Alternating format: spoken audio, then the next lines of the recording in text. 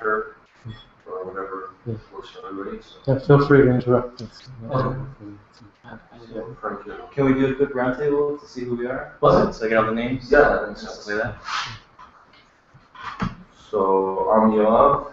I'm a beekeeper in the Laurentians. I do some projects in Montreal. I'm interested in to see how colony monitoring could help the bees.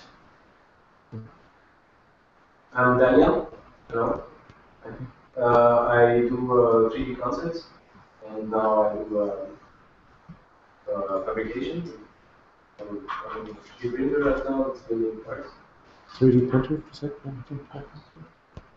So, there are any prototypes we made. Oh, cool. Yeah. Hi, I'm Jeremy. I'm beekeeper, would you say, in Portland, Oregon.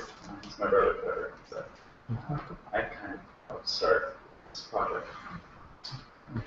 Yeah, so we're going on a project together. I'm in McGill University in bioresource engineering, and I don't keep bees, so I'm interested in monitoring.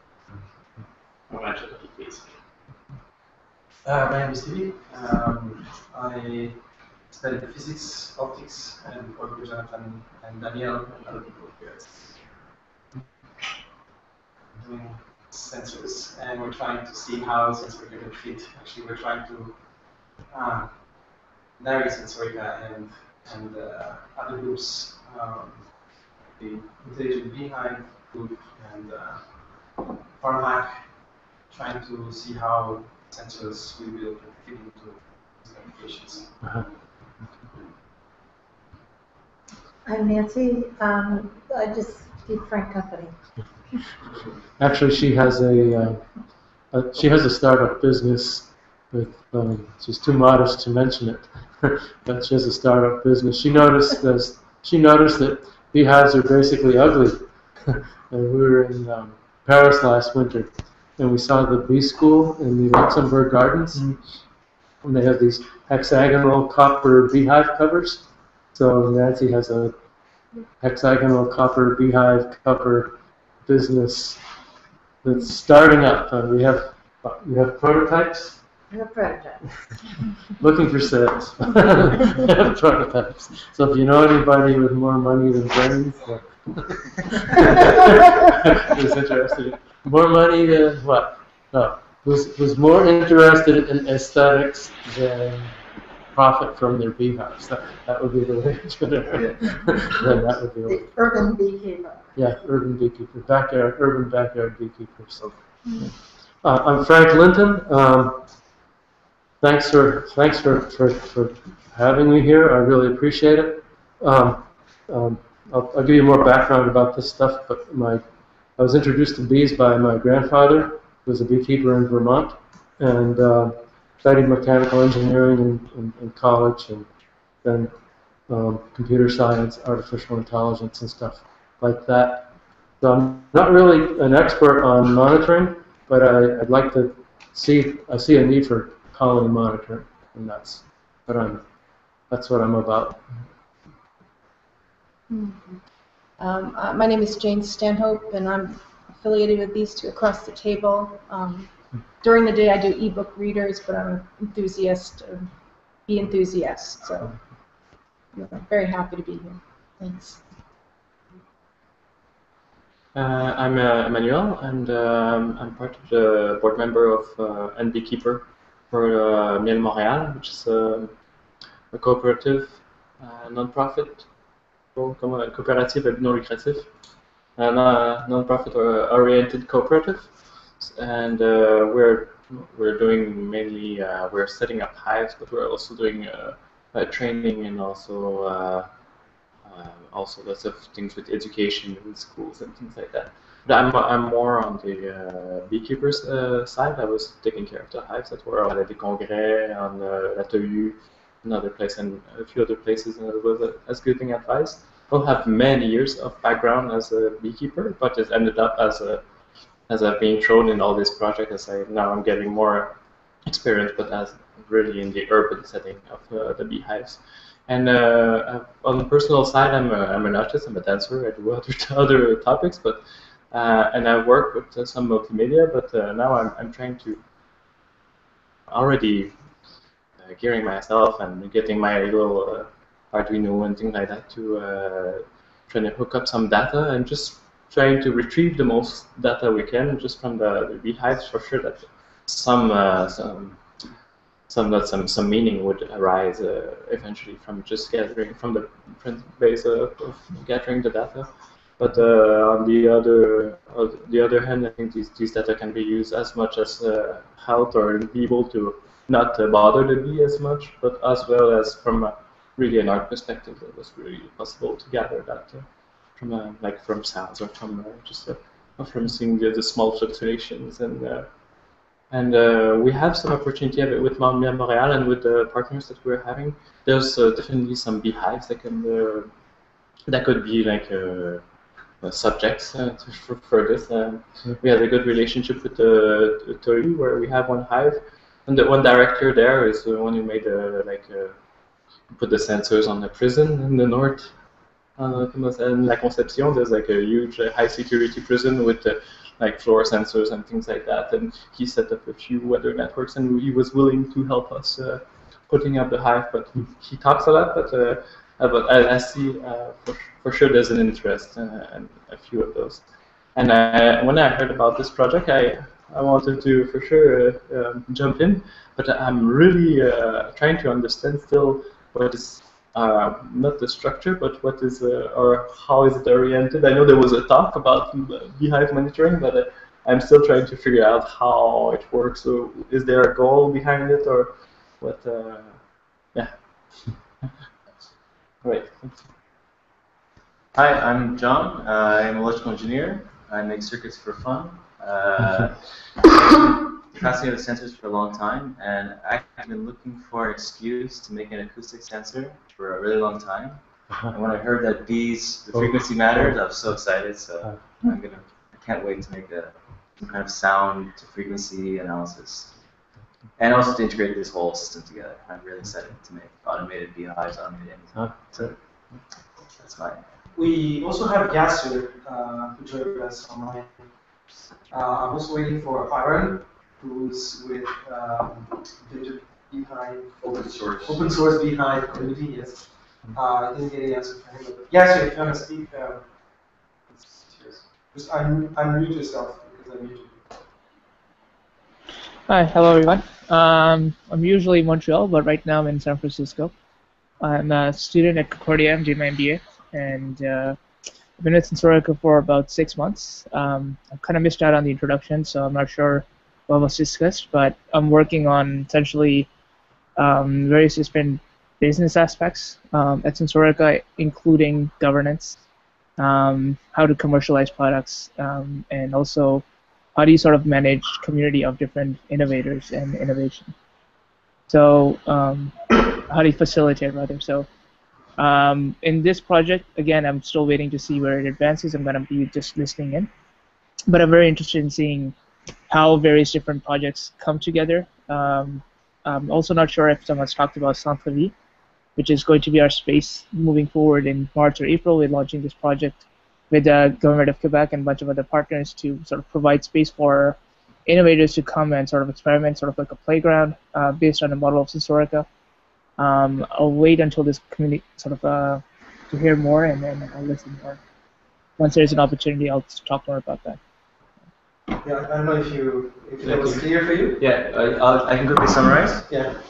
If you don't mind, Yassir.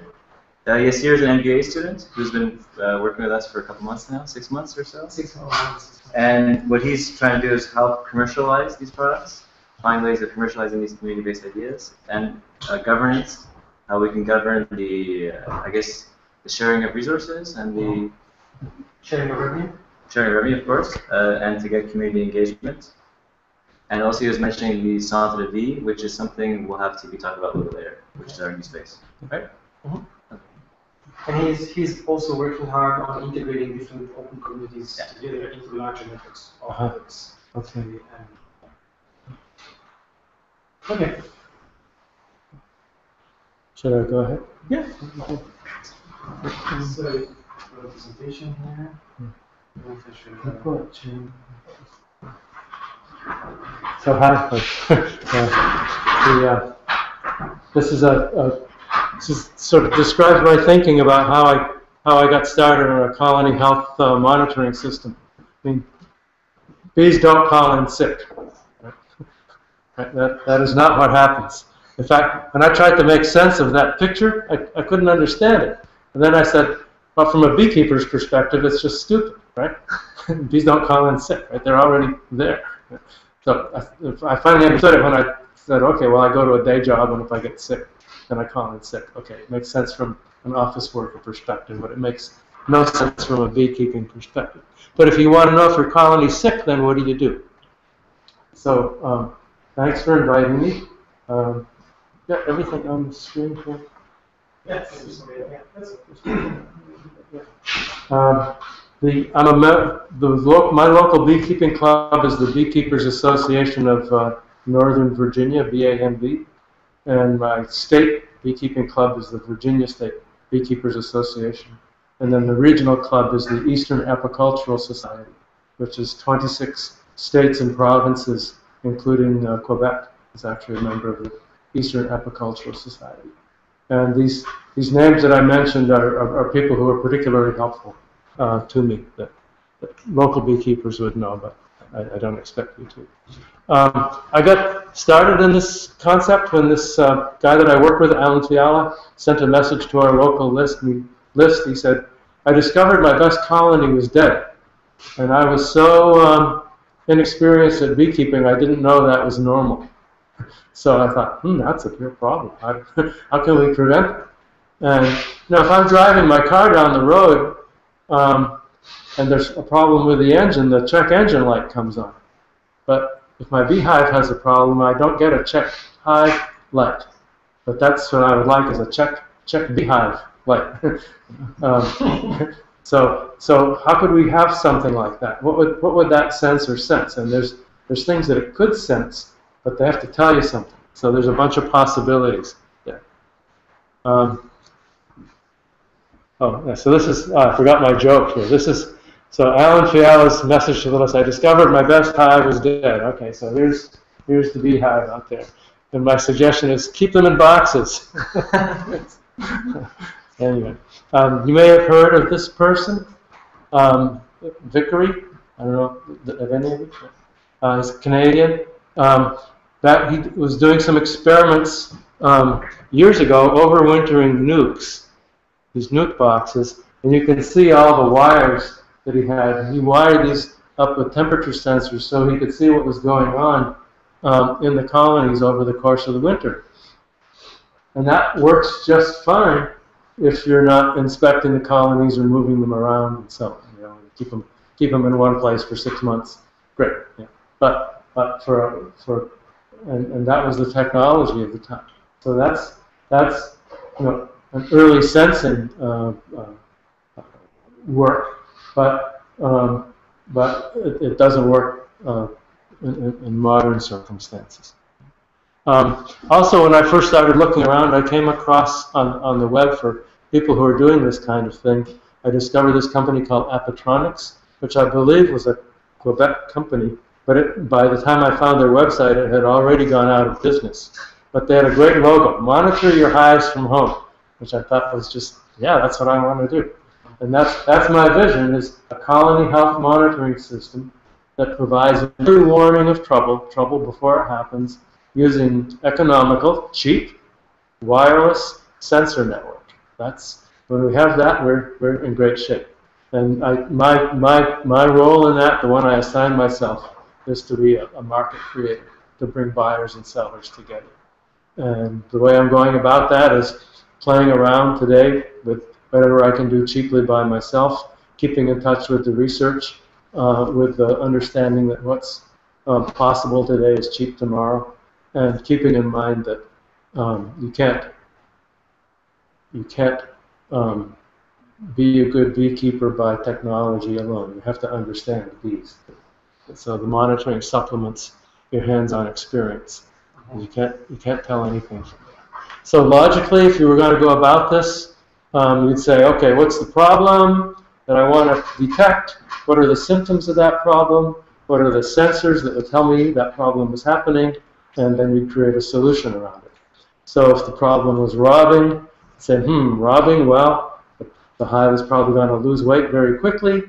There's probably going to be some fighting on the landing board, which could be detected maybe with audio, maybe with video, and you build those things. So I didn't do that. I did the, if you've ever heard of the parking lot solution, which is you look, wherever you lost your keys to your car, you look where the light is, because that's where the light is. So instead of where you lost it. So I said, well, okay, what can I monitor? Well, I can monitor syrup consumption, because I feed the bees. I can monitor the weight. I can monitor the temperature easily. I can monitor audio. I can monitor the visual appearance.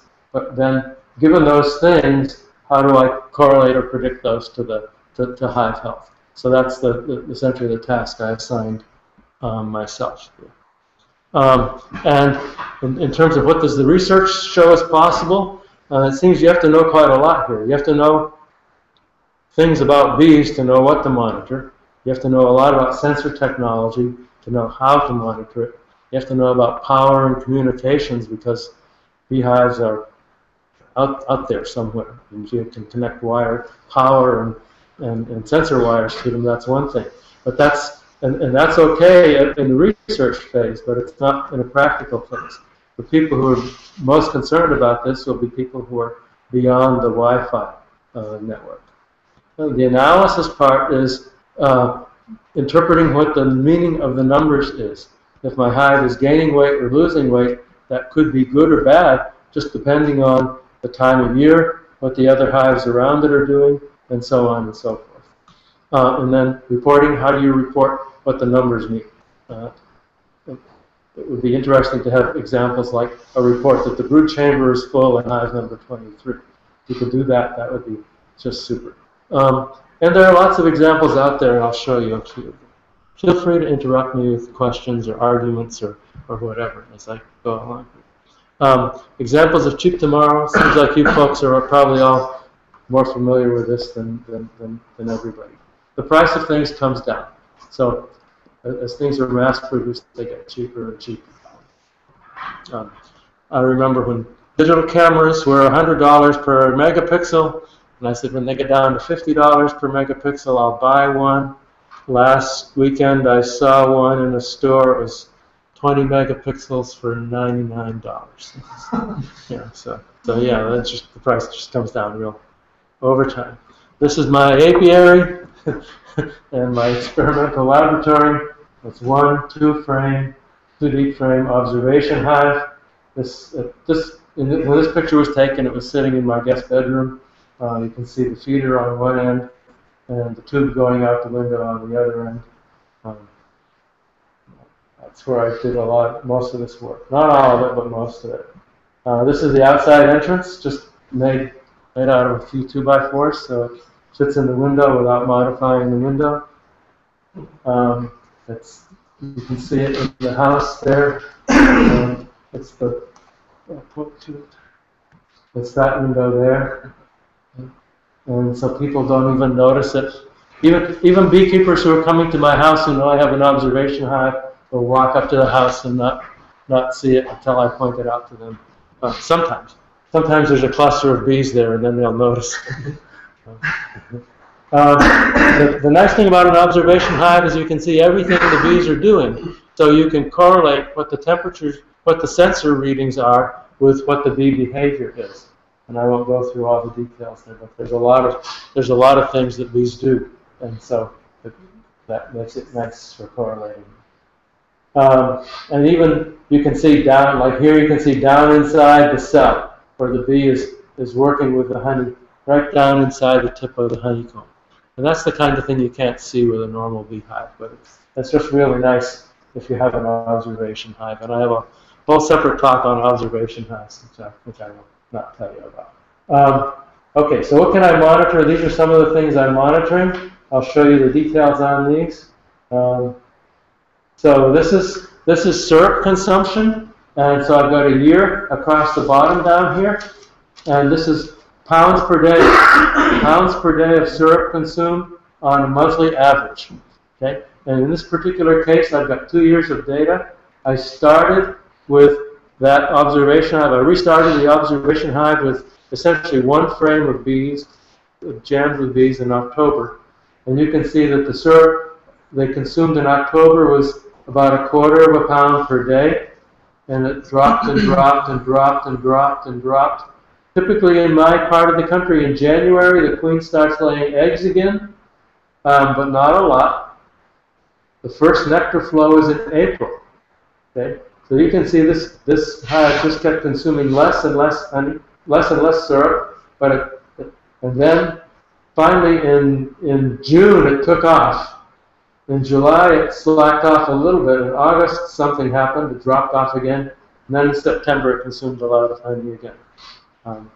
So taking a look at the events here, this was, as I say, it started with a full frame of bees, and finally in the middle of April it had gotten down to just that one little, just like a handful of bees. It was amazing they survived. If they'd been outside they wouldn't have survived, but this was a swarm that somebody was going to just combine or lose, and they just gave it to me, and it apparently wasn't a very healthy swarm going into winter, and they lost a lot of bees. Here they are in August. They finally took off. All right, they jammed that hive right full. This is a picture of both sides of the hive, so you can see they were jammed full of bees in August. Okay? At this point, they were consuming the syrup jar. They consumed that jar in a day. Right? So then the next picture is 1 week later. And it's empty. Okay, there's brood in there, brood on the bottom frame, but almost all the bees are gone. It swarmed in August, which is very late in the year for hives to swarm, but it did swarm. That was a 4-pound swarm of bees out of a 2-frame hive, which is, a 4-pound is a normal swarm from a 10 or 20 frame hive. From a 2-frame, it's quite a lot.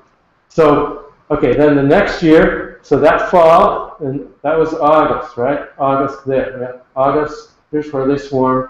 Then they rebuilt themselves. Starting the following year, they didn't lose as much weight over the winter, which was good. They started growing and consuming syrup in February, which is good. March, great. April, they dropped off for some reason. I'll show you why. May, even less. And then June and July. Okay. So in April, what happened is, with an observation hive, with a normal hive, the bees can cluster to keep them. With an observation hive, they cannot. And so I let the house get too cold because I went away on vacation. You see all that brood up there? That's all dead. They were raising brood like crazy, and then I let the house get too cold because I was away, and I almost killed that hive. Okay? These are the few bees that were left down there, and they did survive. But that was that's why the consumption dropped off. What are those white squares? The white squares. I'll jump ahead in the talk. This is a temperature sensor box, a wireless temperature indoor-outdoor thermometer, and that spot right there is where the sensor is. Okay. And then these squares, I was also measuring the temperature with an infrared thermometer in every one of those 16 different spots on both sides. So that's what that is.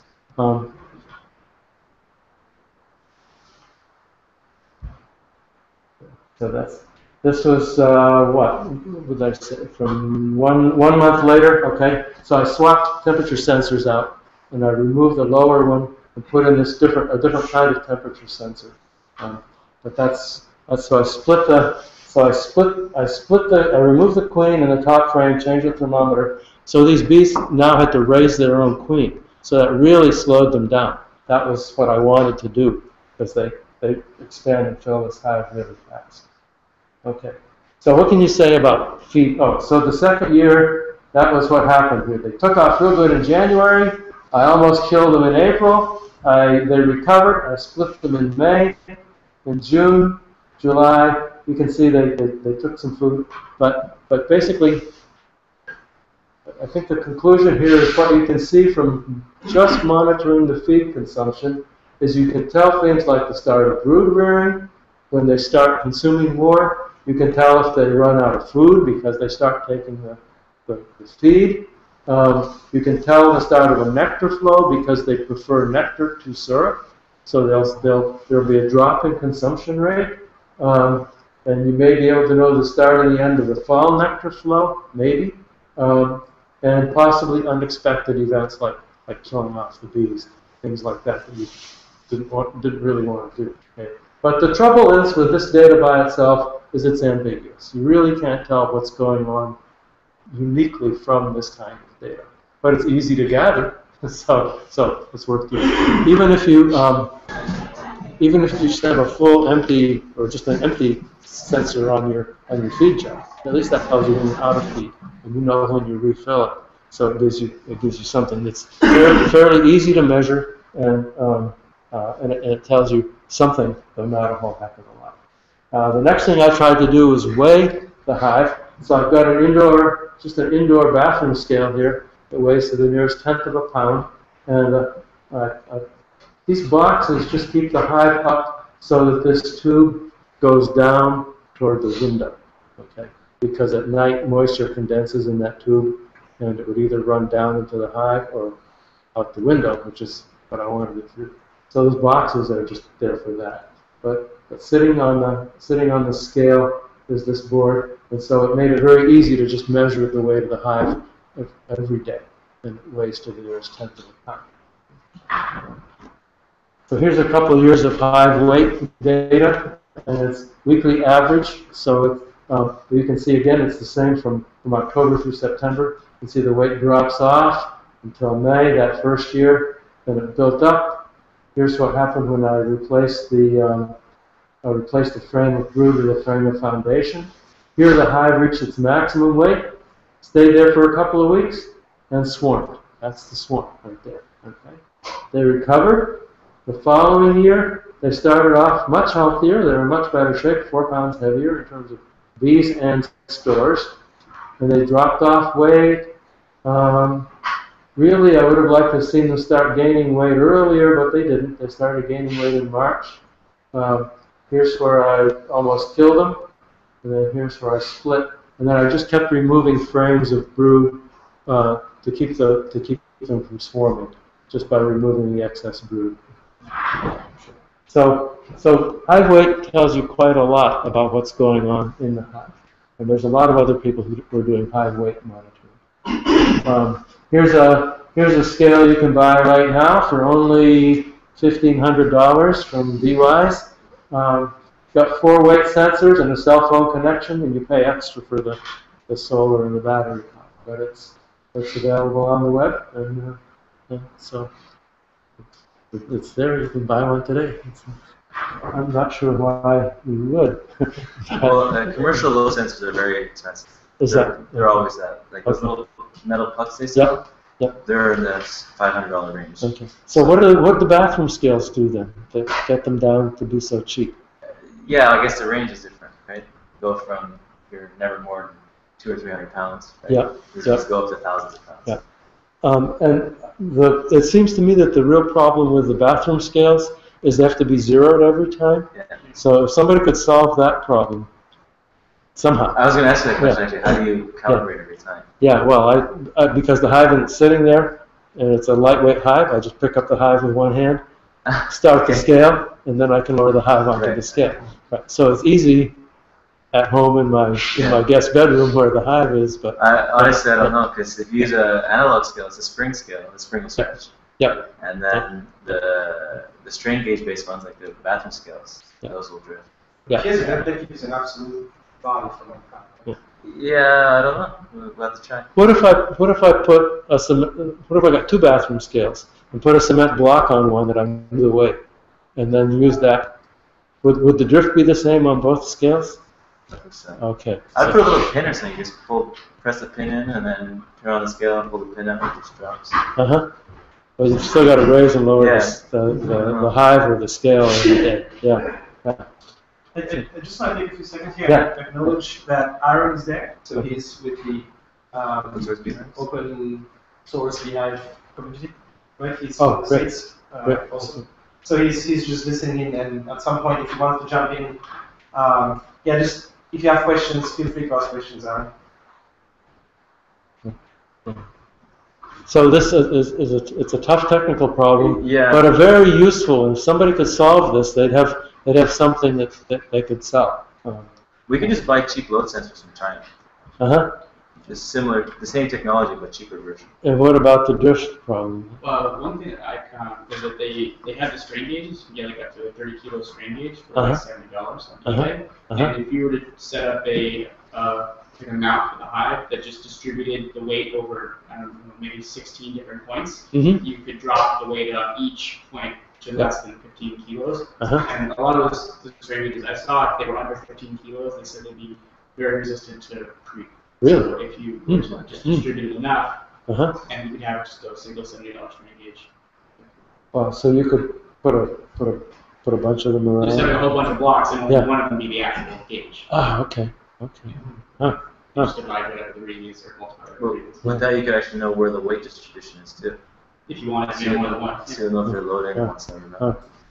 And then you'd send that data, you read the gauge, and send it to a circuit. A lot of those load cells, at least the ones I saw, they have USB load cells. Wow. I found a USB load cell on eBay. Really? Wow. Yeah, 30 kilos, $70. Well, boy, I'd like to, and I know a lot of people who would like to have that. Yeah, so you got a marketable product right there, boy. If you could. I have some piezo material. They can change the resistance based on the load. Yeah. I don't know if that would work. I don't know what the drift is. I have some sitting in my desk for the last year or so. I bought them for no reason. So we can try that. Do some testing. See what the drift is. And what's nice about those is they don't compress. Because they compress like nanometers. Right? Okay. So it's lasts forever. It's more immune to noise than strain gauges. So we can try that out. Temperature, do you think, would affect them if they're sitting outside? Good question. Yeah. Probably. Yeah. Okay. Well, strain gauges too. Strain gauges are really temperature dependent. Oh, is that right? Oh yeah. Okay. Oh, of course, sure, because the metals. Yeah. They have a thermometer and then I think the ones that place on eBay there's a built-in PCB. Okay. Yeah, because what we do at the office is we make a load sensor basically out of optics, because strain gauges are very bad for the applications we look at, because they're basically antennas. They're little, right, and it's measuring the change in resistance. So you're putting a little current in there, so any RF that picks up will screw it up. And since we're doing a very, very small stretching of the metal, so temperature dependence is huge, because that will also change the shape. Sure. Yeah. Okay. Well, there's a business right there. You can keep that trusted. And there's I know there's a big market for that, a big potential market. I had to, just out of curiosity, I started thinking, okay, so where does the weight come from in the beehive? And so inside you've got basically honey or brood or bee bread, which is going to become brood food, which is going to become brood, which is going to become bees. That's basically honey and bees. And those things come from nectar, which becomes honey, which is either eaten by the bees or harvested by the beekeeper. The feed that you feed is eaten by the bees. Some of it's stored, but you don't really want it to be. Water is brought in, cooled off, and cools the hive and makes vapor. Pollen becomes bee bread, becomes brood food, becomes bees. Wax is just ignored. And then things that leave the hive are honey, water vapor, carbon dioxide, bee poop, dead bees, swarms of bees, and the energy they put into things. But and the varroa? Pardon me? The varroa that sits on there? The mites did. Oh, yeah, I ignored mites, I ignored propolis, I ignored a bunch of things. And not all the lines are connected, but it was just to think about it a little bit. Okay, this guy, Wyatt Mangum, if you read some of the bee magazines, he has a column, and he just has a new book on top bar beehives. But at one of the talks he gave, he said, the amount of brood is the single best measure of colony health. When bees keep their brood at 95 degrees Fahrenheit, about 35 centigrade. So by sticking a bunch of temperature sensors in the brood area, an array of temperature sensors, you can measure the brood volume. So that seemed like an easy thing to do. This is the way I started. I got a Radio Shack indoor-outdoor thermometer. Took the outdoor one apart, put it in a Radio Shack toolkit box, put the sensor right up there. Actually, I tied it to the wire with a piece of thread, and the bees ate the thread. But then the indoor-outdoor, this is the outdoor reading, and that's the indoor reading. So that worked real well. The bees very quickly, they didn't have any problem accepting that. And every night before I went to bed, I would go in, I'd write down the current temperature, which is this red. It looks purple on this screen. This dot here, and you can see this again. This is for a year. That heavy purple dot is right at 95, and then it drops down to room temperature and stays there until early in April. Pops up to 95 again, more or less, and goes along. So you can easily see brood, no brood. That's very, very clear. That same device had the daily maximum and minimum, and I reset it every day. So I got the hive maximums, and this was quite astounding to me what these maximum temperatures were.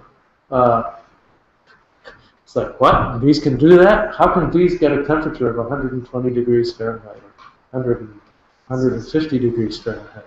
But they generate heat with their flight muscles, and they keep the brood at 95. But if you think about, how does this place keep warm? Certainly at the furnace, it's a lot hotter than room temperature here. And I think the bees had their thorax right up against the temperature sensor to get readings like that. And you see over here, it doesn't happen like that, and that's because I changed to that other temperature sensor, the other thermometer, so you don't get that discrepancy between maximum and minimum anymore. And then this is the outside temperature in the evening. You can see that's winter time in the Washington, D.C. area. Not very cold, and that's at night. And let's see, what else is there? What else is interesting? Oh, this struck me as interesting, that even in the winter when there's no brood, there were times during the day when the temperature was up about 95 degrees Fahrenheit, which means that you can't just take one reading and have that be your daily reading. You need to take a bunch of readings and average them, or a bunch and make sure they're all within the same range, or something. It's not just a simple take a reading and that's it for the day, even though you really only care about what the daily reading is, because you only care is there brood there or not. But it's not as simple as just taking one reading. And do you think your new sensor does the average automatically? What it was instead of being the wire out exposed, it was embedded in a circuit board, and so it was further from the bees. Yeah. I don't know if you can see it down here. This is where the sensor is. This is the black box down here. The wire went up to that spot there, and you can see it's 135 on the sensor and 68 in the room. Just in case you thought I was making those numbers up. Then this is an infrared thermometer, a handheld infrared. The trouble with this thermometer is it reads on the surface of the plexiglass, not down inside. So what I had to do was take readings at the same spot over time and correlate the actual brood temperature with the surface of the plexiglass temperature. And that way I knew that on average 85 Fahrenheit is 95. 85 Fahrenheit on the glass is 95 Fahrenheit in the center of the brood, and that way I could monitor the temperature at all these other points just by going around and collecting that data. And I still do that once a week now, every Sunday morning typically.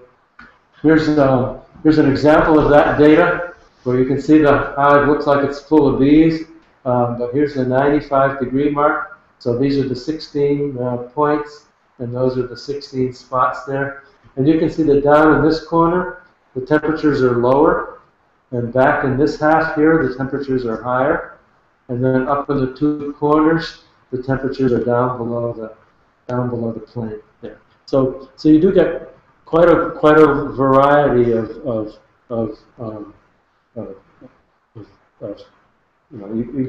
basically by measuring that, you can tell what the brood is doing with quite a lot of detail, but probably more detail than you need to know.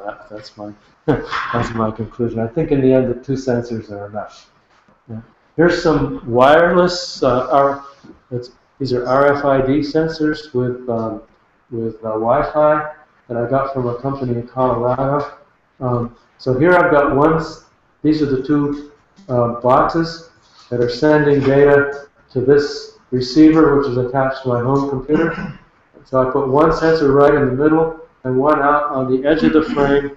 For the beekeepers, you know that if this is the frame, that they fill this, they typically start filling in brood in the center and go out, typically all the way out to the edges of the frame, but typically out to an arc about there. And if you put your second sensor anywhere on that arc, when the frame is full, it will reach 95 there. So I think two sensors is probably enough to know when the frame is full. And here's 1 day of data from those 2 sensors from midnight to midnight. This is the temperature sensor in the middle of the frame, and you can see they're keeping the temperature right at 35 degrees C, which is, there's brood there. And then over on the edge, you can see they're keeping the temperature very stable, but it's not, but there's no brood there. It's too cold for brood. So what are they doing? Well, there's brood nearby, but the frame isn't full yet. And then you can see here, starting about 10 o'clock, I guess, the temperature increases gradually up to root temperature, and then drops off and takes off again. So what's going on here? Well, the bees were running around, warming themselves up, exercising their flight muscles, and generating heat in the air. And it dropped off because they swarmed. That's what a swarm looks like. That was a swarming day? Huh? That's a swarm day? Yes. Oh. Yeah. so I was just trying to monitor brood, but this tells you that they swarm. Oh, I didn't know temperature sensors is a swarm sensor. Okay, whole new idea here. Yeah. But that's what they did. Now on the next slide, I'm going to put 60 days. This is 1 day. I'm going to put 60 days on one horizontal line here. Okay. So right here, that's the day they swarmed. No, that's the day they swarmed, April 7th. Okay. Well, you can see that most days they have a high point. Okay. And that's because every day, or almost every day, the young bees go outside for orientation flights. They go outside and practice flying. So they still have to warm themselves up even to do that. And so you can see these orientation flights all the time. But there's only one other time when the temperature got all the way up to 95, and that was when a second swarm came from that hive. And at that point, they left a non-viable queen in the hive. And so there was no brood. And you can see that the temperature in the center of the frame, where the brood was, is just the same as it is everywhere else. They're not maintaining that temperature. So you can tell, this tells you that hive is queenless. And that shows right up there very nicely. And then there's a whole bunch of mysteries, like what's this? What's that? Don't know. And nobody's gathering this kind of data. So you can go look in the scientific literature for this kind of stuff, and you won't find any answers. So there's all kinds of good stuff that's going to happen once you start putting sensors in hives. All right. So imagine if you could get daily reports of the quantity of brood, and the location of brood, and the location of brood problems. And this is for brood in the summer, but in the winter, you'd know where the cluster of bees was. And where I live, the bees will sometimes starve because they'll be in a cluster, and there'll be honey right over there, but they can't. It's so cold they don't want to break the cluster to get over and get to that honey to consume it and keep themselves warm in the winter. But this would tell you the movement of that winter cluster. So here's the fantasy for the 4-hive beekeeper who's monitoring brood volume here, just using the temperature sensors, but processing that data to see it as brood volume. And here we are from January to the end of April. And for these 4 hives, 3 of them are doing just fine in terms of brood volume, but we've got one hive that's not doing so well. That stands out really, really quite nicely here. This is the hive you want to go inspect. And maybe this one you want to check because suddenly they're losing ground. Now here we've zoomed in, and again in fantasy. So we've got for each frame of the hive, we see last week's data and this week's data. And you can see some the brood is increasing in some frames are full. And here's the average for the apiary. You can see on the, if you assume these hives are facing east, you can see on the north side of the hive there's not as much brood there. So it gives you that kind of info too in fantasy, right? So maybe someday that'll actually happen. But I think there's a lot of possibilities. What do you need? Cheap temperature sensors. You need a way to collect that data, to send it to a collector somewhere, and then process it and make sense of it and get it for every hive we've got. But we're assuming sensors on every frame, really cheap sensors, cheap disposable. Probably not RFID, but somehow a battery. If something could burn honey and create electricity, that would be great. 2 summers ago at the Eastern Apicultural Society annual meeting, I invited every bee technology researcher I knew in the world to come and present their information. And 6 of them actually showed up, and 3 of them were interested in the audio. So if you're a beekeeper, you know that the sound that the bees make changes over the course of a day, over the course of a season, over the course of the year. It changes from hive to hive, changes if they're queenless, and so on. This guy Woods was created this thing called an apidictor. This is his tube-based circuit for making an apidictor, which is. It turns out Woods was the audio guy for the BBC Symphony, or the BBC Philharmonic. So he had a really good ear. I don't. But he would take his apidictor and walk up to a beehive, listen to the sound with his microphone, and then he'd whack the hive and listen to the sound. And given those 2 sources of sound, he could predict a swarm up to 10 days before the swarm. So that's really good information. Well,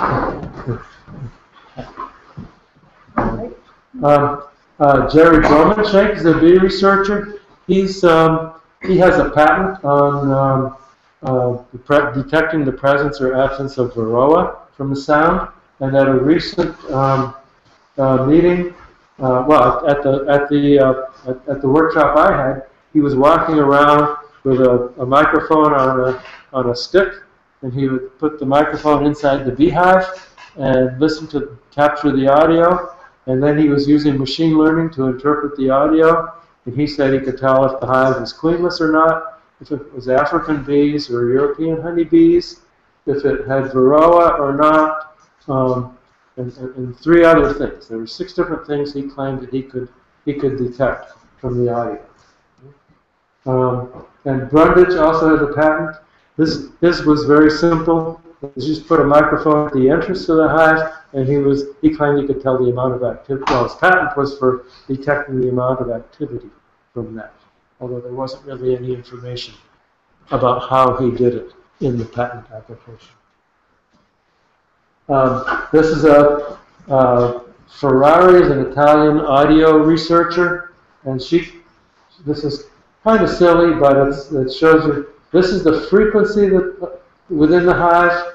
You can think of that like from the low notes on a piano to the high notes on a piano, and how loud they're all being played at once, but at different degrees of loudness. And so this is the measure of the loudness. And if somebody knows more about this and can explain it better, then you're welcome to do that.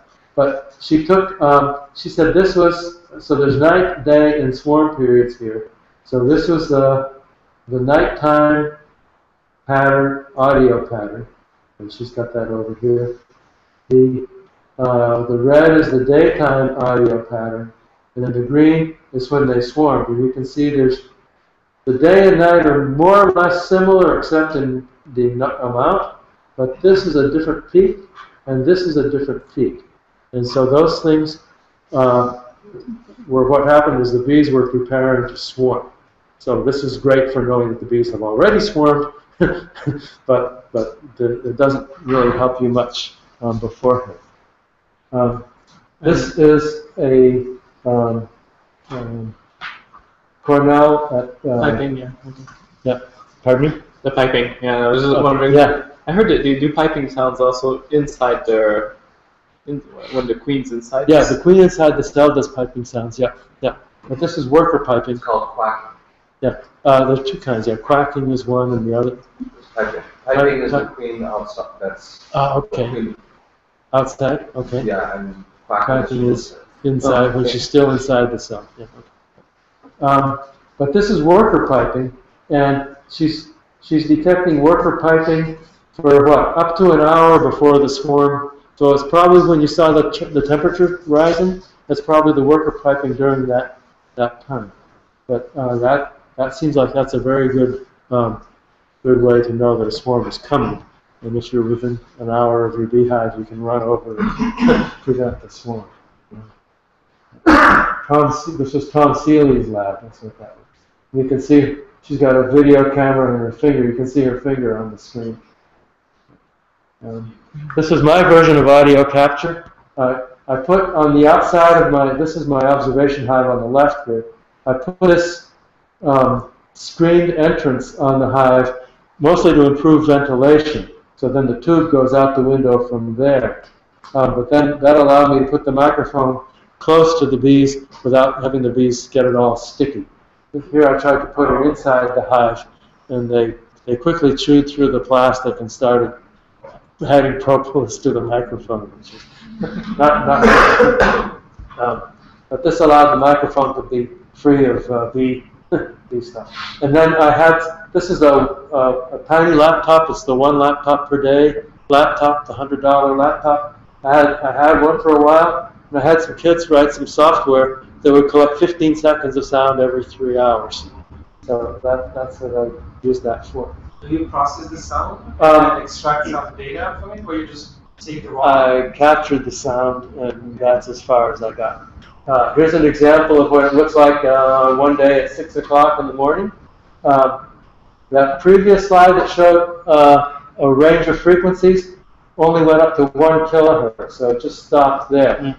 Now, if that person probably knew more than I did, so probably all this is waste, but it came on the frequency analysis software. So I heard that bees under 9 days old will flap their wings at the key of A. Okay. And because their wings haven't hardened yet. And then after that, the older ones will vibrate at another frequency. Okay. But is there a way to differentiate, or is it just one big mush? Well, you can see these are very different frequencies here. So each of these peaks is at a different frequency. Yeah, you do a conversion from time domain to frequency domain. That way the different frequency shows up as spikes. Yeah, you get the energy at every different frequency. So Can you tell how many, could you use it to tell how many bees are in the hive based on possibly, how loud? Possibly. You could do that correlation, right? You could, by knowing the number of bees that emerge every day and gathering the sound, you could figure, you could do the correlation and see. You could answer the question with an experiment. Even with the male, the male, they have different, and there's not always the same amount of male in the hive. Yeah. So this was probably going to do the sound, and they go and they leave at a certain period of the day, but it's probably going to change the signature. Lots of variety. The air temperature might change it, whether they're fanning to cool the hive down. There are lots of things. So this is 6 o'clock in the morning, then 3 hours later. Oops, wrong way here. 9 o'clock, 12 o'clock, 3 o'clock, and then 6 o'clock again. I'll go through the whole thing again one more time. Do you try different windows for your handing window? I did not. I didn't know enough. I mean, the software has the capability, but I didn't know. I didn't have any reason for changing it. Okay. How big of a the handing window, you can change all these things, but I just didn't know enough to I mean, I had no reason to do one, to Right. pick one or another, so. Okay, but and 6, 9, 12, I think they took a siesta there, 3, and then at 6 they're noisy again and there's lots more peaks. So you can see how using, breaking down the frequencies, using machine learning to correlate the behaviors with the frequencies has a lot of potential. But yeah, you have to do that work and you have to do it with a lot of hives and possibilities are endless. Yeah. All right. Here's some things that other people are doing. Wayne Asias, who's in Maryland, has Honeybee Net. He's getting people, volunteers, to manually weigh their hives every day. And when they start putting on weight in the spring, okay, that means that dandelions are out in my area. But it's the first time that there's a nectar flow. Okay? And he's correlating that with satellite data from the MODIS satellite, which he gets for the whole world. Okay, so by having that correlation from tens or maybe now hundreds of local beekeepers, he can now tell you wherever you are within a day or two of when your bees are going to start bringing in nectar. It's really amazing when they're going to stop bringing in nectar. So that's, if you go to Honeybee Net, it's a pretty interesting website. The Bee Informed folks survey beekeepers, and they're trying to, I think their hearts are in the right place. They're trying to survey beekeepers and gather the data and correlate, the use of different insecticides, different herbicides, different beekeeping practices with what works and what doesn't, and feed that back to beekeepers. But it's a way of gathering data and giving it back again. Bromanshank is the guy I already mentioned, who does a lot of automated monitoring. This is one of his beehives where you can see the temperature sensor there. And Soybean Net is a U.S. government tool for monitoring soybean diseases. The data is gathered manually, but I'll show you how they share that data, which is pretty interesting. This was the Bee Informed survey results. And this is a good example of a bad, something's just wrong here. Either the data is wrong, or the analysis is wrong, or the presentation is wrong. But they've got summer losses, winter losses, and total or annual losses here. And they don't add up. And they don't add up to 100%. And I'm not sure why. And then the respondent ratios, I'm not sure what those are. And then they talk about significant differences, and they don't do any significance tests. So, I mean, as a beekeeper who wants to learn something from this, it doesn't help me at all. It just leaves me confused and it's useless. But their hearts are in the right place. They're collecting data. They want beekeepers to learn, and they're giving the results of their surveys back to beekeepers, which is great. And if you think about if there was hive monitoring that was cheap and everybody could do it, and we shared the data, the kind of stuff we could learn would just be wonderful. But we're not there yet, and they're not there yet either. Did you ask them for the raw data? Pardon me? Did you ask them for the raw data? I did not, no. Recently they sent out a thing saying, if you've got any suggestions for how we could do this better, please let us know. Yeah, I could give you some.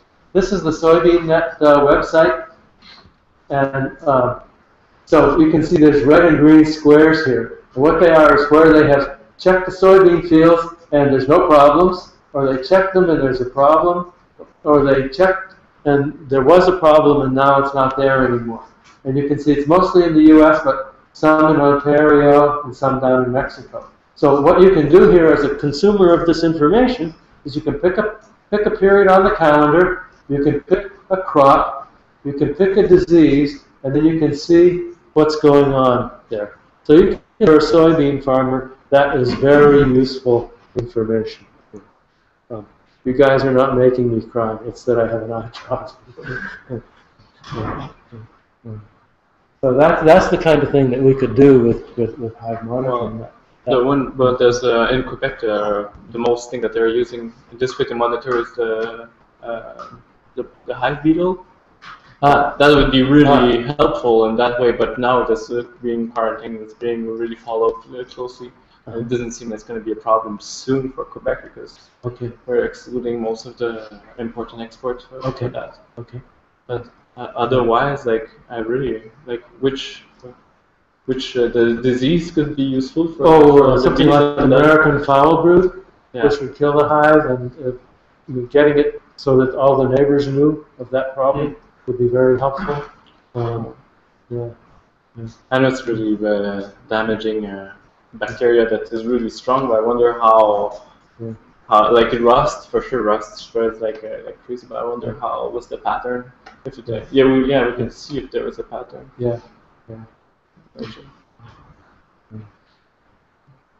So, talk a little bit about networks. Who's doing the research besides students is retired engineers. Yeah, this is what you got to do. When you get a new hive of bees, you got to glue an antenna. Talk about image interpretation, pheromone detection, and a few other things. It's one thing to put a sensor in a beehive and you've got a wire connected to it, or even the Wi-Fi. But if that apiary is out somewhere, you've got to gather all the data from the hive and all the data from the apiary and get it to the internet somewhere where a beekeeper can connect to it. So all that information gathering and transmission, those are not solved problems yet, at least not for beehives. And all along that path there is a power. If the sensor needs power, the transmitters need power. So there's a communications and power issues everywhere that are pretty tough. A lot of beekeepers are already using electric fences from bears, so Yeah, those are electric, often solar power. I was in New York City and I found a bunch of beehives in a field, There's an electric fence with the bears, but it had a solar panel. Yep. So, I mean, Yep. usually put bees with the sun. Yep. So solar power sort of works. Yep, in the same environment. solar would seem to be a good solution. So, Yep. I mean, sensor doesn't take tons of wattage. No, it doesn't. It doesn't. But you need to get power from the solar panel into the sensor. And if the sensor's in a frame in the hive, then you don't really want a wire there. So it's tricky. You know how like the foundation is wired? Yep. But what if the wire is the sensor? Could be. Yep. Somebody suggested if you put a wire there and you run a temperature along it, but you run a current through it, that it would give you could compute the average amount of brood that it would tell you something using about the wire that's already in to tell you what, because either it's going to be 95 Fahrenheit or not, and if you could use that, you might be able to estimate the amount of brood from that, in the wires in the foundation. Yep, possibility. Yep. So lots of companies claim they have solved this problem, but they haven't solved it for beehives. But people are thinking about it. These are the retired engineers. These guys are using, both James Sorensen and Stephen Engel are using this one-wire system, and that's a good intermediate thing. Right? You use the wire, figure out how many sensors you need and so on. But clearly manipulating frames or moving them from hive to hive, adding and removing boxes, all that kind of stuff, it's going to be a lot more complicated if you've got a lot of wires there. So wireless would seem to be the way to go if you can possibly do it. Ernie Becking is a retired engineer who's in my local group. He has a manual scale, but he weighs about 40 hives in 3 different locations about once a week. So he's collected quite a lot of data on these hives on a weekly basis, but it allows him to say, okay, for this bunch of hives in this location, some of them are gaining weight and some of them are losing weight, and what the average is for that little apiary. And they're scattered, I think, in the north and south and roughly in the middle of one county. So they're all within 40 miles of each other, and there's still quite a lot of variation from place to place. So he's the guy who told me, and I've since heard it's a general thing, that your knowledge about bees is good to the edge of your bee yard. It generalizes to the edge of your bee yard. After that, not really.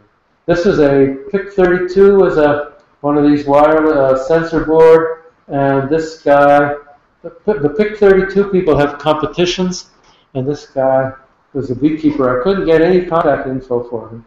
He was apparently a retired engineer who did a lot with this PIC32 sensor. And the website, if it's still active, has a lot of info about what he did, the hardware, the software, lots of videos and things. And that PIC32 is an open source.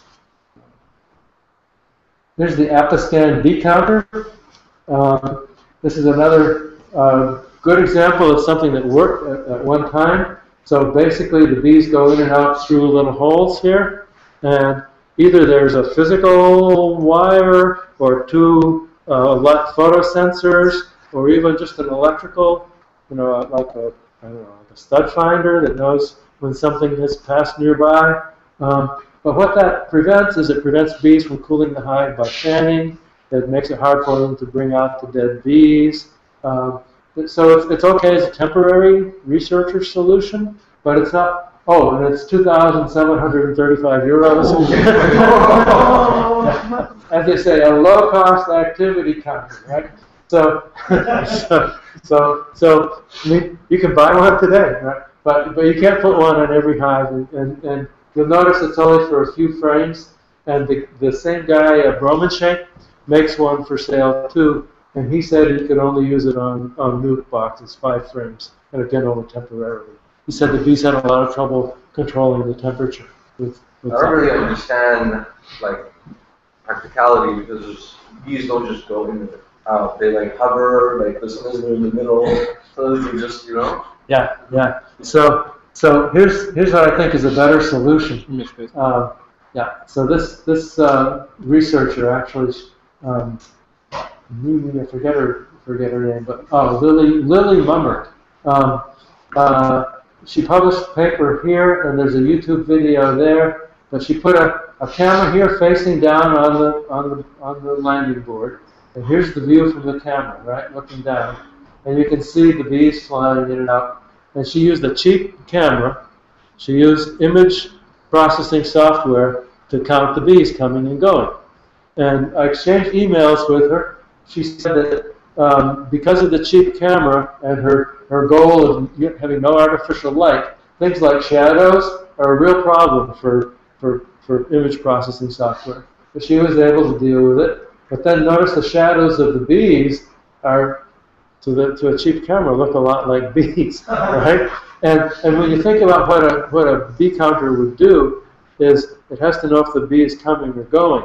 And her processing software had a lot of trouble knowing one end of the bee from the other. So, and the bees all look alike, right? So if you say a bee in one frame here, and in the next frame there's a bee there and there, which one of those was this bee? And so it's not as simple as it seems, but you can see that a higher resolution camera might help. Is the camera taking still, or will it video? It was a video camera, so it's like from frame to frame. So I found the solution this weekend. Ah, good. Okay, well, you got. I mean, it's a Carnegie Mellon Kickstarter project. Uh-huh. It does 50 frames per second at 640 by 480 with full tracking and color recognition. Really? Yeah, and it's all embedded in this $70 camera module with an Arduino cable. Wow. So wow. It does all the complicated stuff for you in there. Wow. And it can actually, they said a 30 miles an hour object in one frame will be here, and the next frame will be 1 foot over. So. Wow, I guess that's faster than bees can fly. Yeah, so I think we actually track where the bees are going. Wow, that would be good. And this is a Carnegie Mellon. What's it called? It's the CMU Cam 5. CMU Cam 5. It's called the Pixie, P-I-X-I. Wow, oh, that's great. Yeah, you can order it now, and it arrives in March 2014. Okay. Wow. But so I there's think- somebody's graduate project right there. But yeah, I think just even the image, just to see the amount of bees, like, Mhm. you can use the count, and that would even be just Yeah, some value, I think. yeah, These are the data they can extract to see viability. Or, Yeah, you know, how yeah. fast and how quick they can fly. okay, so count the bees here. You're late. 1, 4, 1. Some kings. One more try? This is just for fun, but yeah, it's really hard to do. Even if you stop it, it's hard to do. Where are they going? Okay, they're coming out at the bottom there, I guess? It's like a top view. Top view. Oh, okay, top view. Yeah. Okay. Some of them Yeah, I'm are- just looking down out the window at the hive on my cat. Yeah. Ah, okay. Right. But just think if you could do that. I mean, it tells you something about nectar flow, right? It tells you if there's too many bees. I mean, you always lose some bees every day, but if you're losing suddenly an increased amount, it would tell you that there was a disease or a poisoning going on. It tells you something about colony strength, something about the initiative of the colony. If you had the resolution to see that they were gathering pollen, you could infer things about the brood size, pollen availability, robbing, swarming, bearding, undertaking, drone counts, pests, predators. With an infrared, you could know if there were skunks or raccoons bothering your beehive at night. You know, there's a lot of info you could get from putting a camera there and having automated. Is there a way to measure like sunlight hitting the roof of the hive? Sure. Yeah. Yeah. It's called lumen. Yep, yep. So if like I see like if these technologies are not used like alone, like if they're like used in concert with other, like if you have full sun hitting the hive and then you have a decrease in bees going out, then you see a problem. You know. Mm-hmm. Yes. Once you start correlating things, yeah.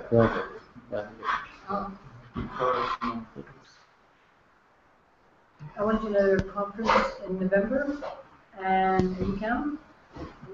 What's it called? UCAM is University. Okay. University of Quebec and Montreal. And it was French. And we did a 2-year study on some farms, and we manually tracked the amount of nectar from flowers, the amount of sugar from flowers, and it did day to day. We actually went out and, took samples of flowers. Okay. Yeah. So they said, okay, then we realized how many bees were going to these flowers, and suddenly these flowers bloomed and their nectar count went up. Even if these flowers still had nectar, but there was more volume of these flowers, and the bees decided to shift gears and go to these flowers because the nectar count went up. Mm-hmm. And these ones went lower, but they bloomed again in a month after, and then the bees returned to there, and they left those, even though they had nectar, but they decided they're going to go back to those ones because the nectar was higher. And that was very interesting, but it was, going to flower and Yeah. But I don't know if you can maybe use technology to figure that out. C'est avec Odile, puis c'est Odile, puis Madeleine Chagnon. C'est quoi les gens ouais, You could certainly correlate the hive weight gain with the number of returning flights. It might give you enough info. Yeah. Because the weight that you were getting was like a daily. That's what I was getting. Oh, right. So it's different than you seeing really like Sure. live. So you can really see more. You can use Sure, it as a swarming. Yeah, you can detect with an accurate scale, and I've talked to beekeepers who've done it. They can tell when the bees leave in the morning. They can see the difference between when the bees stop coming in at night, so the hive is full of nectar, and then overnight they evaporate the water, and they can tell from the amount of water evaporated how much nectar. And of course, there's a daily weight gain, and then an overnight weight loss, and so there's a lot of detail available. And if you have a fine-grained weight measurement, I mean, it really makes a difference about the things you can get if you measure. But when you weigh, they're all on scales, or you actually pick them up and weigh them? No, they're on electronic scales. Okay, because Yeah. So. It's a lot of work. Yeah. Yeah. But if you have a scale that reads to a very accurately, and you read it very frequently, you can get a whole lot of information. Whereas if you weigh it once a day, every day before you go to bed, which is what I do, then you get another kind of information. Just you get something useful, but it's a lot cruder. Bees communicate with each other by pheromones. Imagine, I mean, when the NSA wants to know what Al Qaeda is doing, they put in a cell phone system and give everybody a cell phone and listen in on the phone calls, right? What if you could listen in on the pheromones? Bees have got 15 different pheromones, right? What if you had a pheromone detector that just told you what the bees were saying to each other? I mean, they communicate by pheromone and by feel. That's it. You know, I don't know. I hadn't even thought about communicating by feel. Maybe a robot bee that went around. There's an electronic nose that it's not. Yeah. There's a few. Yeah, I'll show you one in the next slide. Yeah. E-nose, yeah, electronic noses. But imagine if you could tune into the bee's pheromone system and just the hive. They're saying the queen is getting old, or we need more feed for the larva here, or it's too hot. Bring in some water, whatever it is. You know, if you could tell that kind of stuff from the pheromone system. But it's a very active area of research. What you need is a molecule that will respond to the molecule that you're trying to sense, and then a way to get that molecule and then to clear the sensor again. This is something that I found, the Serrano's 320 handheld instrument, which has been around for a while. It's just a commercial thing. They've got a bunch of research publications from industry and from the medical area. What they have is an array of sensors, and each of these sensors is sensitive to a slightly different molecule or set of molecules, and then there's some conductive particles embedded. So when you give this a complex scent, okay, each of these sensors reacts in a somewhat different way, and by interpreting the pattern from all the sensors, you get a unique response. And they show here, these are 4 different perfumes, and they do this this dimensional analysis. This is again using machine learning kind of stuff.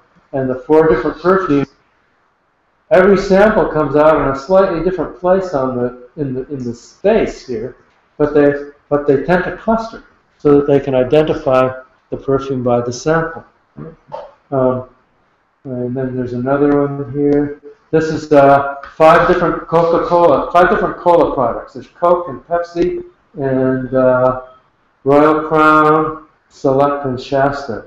And you can see the different colors here that I think they sampled it 9 times. And you can see the colors tend to cluster in spots. So again, it's not a perfect thing, but this is a commercial off-the-shelf technology that senses something, and it's pretty broadly useful. Whether it would work for beehives, I don't have a clue.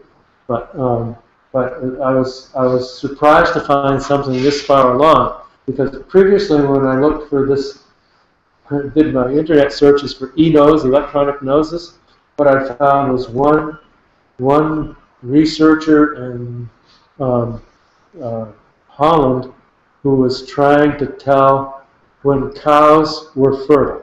Okay, now bulls know when cows are fertile, but farmers don't. But cows are inseminated artificially, and so knowing when the right time to do the artificial insemination is very important to farmers. And right now the failure rate is very high. So if they could tell when cows were fertile, they would be much better off. And they can't do it. And the researcher said he could almost do it consistently in the laboratory, but it was very far from being able to do it in the field. But these guys, this is probably in a laboratory, but still it's just a commercial product, and they're able to tell samples pretty well. So I think we're a long ways from pheromone sensors, but it's an interesting thing to think about. How much? The other thing is, when I asked beekeepers, what do you want to know? One of them said, where's the queen? tell me where the queen is in the colony, or is it queenless? I said, well, what if you put a little metal tag on the queen? You got one of those, metal detectors, and held it up to the hive. I wonder if that would work. I don't know. Are they sensitive enough? Could you do it that way? It seemed like something that was worth investigating. And right now you could tell just from temperature sensors when the drone comb is tapped. I don't know if you guys use drone comb, but if you do, you need to remove it before the drones emerge. Otherwise, you're just breeding mites. And what you want to do is take it out when it's capped, but before the drones emerge to take the mites out. So that seemed to be a possibility. And then I asked the question about how could you monitor things, and somebody suggested, train the bees. Bees make good. Bees can sense this stuff. Train them. They are training bees. Pardon? They're training bees already to detect cancer from breath. Yep. To spot mines. Yep. Yeah. Bromenshank is the guy who's doing the mine sensing stuff. Yeah. The army turned out to not be that interested. The bees could detect the mines. The trouble is the bees only do it on nice sunny days. They don't do it in the winter. They don't do it in the dark. They don't do it when it's cold and rainy. So what would be interesting is also because bees, there's like people are studying bees as zoo sensors. Mm-hmm. Zoo? As basically using animals or insects as sensors. Okay, yeah. So the thing is that bees, they bring so much information from their environment. Yeah. So if using this technology to monitor for beekeepers, but also for other things. Yeah. To monitor, is there uranium? That you can use that to detect, because it'll end up in the flowers. Like the flowers will bioaccumulate toxic and bring it back to the hive. Yeah. I think the what's the laboratory in is it Sandia Labs in New Mexico? Did some experiments with, if you're downstream from a nuclear power plant, downwind from a nuclear power plant, if you took samples from the beehives there, you'd know what was escaping from the power plant. So if they were doing some clandestine, nuclear weapon development there, you might be able to pick that up in the pollen or the nectar or whatever. So that kind of, but environmental sensing, basically, yeah. That's a great way to do environmental sensing. Okay, so I talked about what? Monitoring feed consumption, monitoring the weight, monitoring the temperature, monitoring the audio, interpreting video, detecting pheromones, a whole bunch of things here. Thanks. That's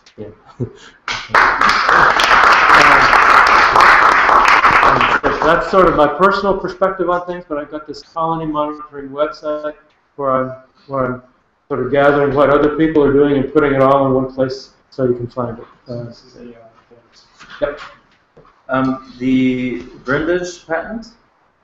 Brundage? Yeah, Bromenshank? No, not Bromenshank. Oh, Brundage, yep. Brundage. Yeah. Does he have any applications? Does he have any products in the market? No. And when I looked for this guy, he has a lot of patents. He apparently works for seems to be a smart guy, but he's working in a completely different industry. And so it looked like it's one of those things where they've got a whole patent process, and they do a lot of patent work, and they do a lot of that kind of stuff. And this is just something that occurred to him, one Saturday afternoon or something. So he's holding the technology back from the rest of us. If he enforces it, which he may or may not. And when were they filed? Recently? I don't remember. I think in the last 10 or 15 years. Yeah. I was reading that there's a state, I'm not sure state it is, but they patented hive monitoring. Okay. Like just in general. Hive monitoring. It's theirs now. Okay. The name. Yeah. It may not be.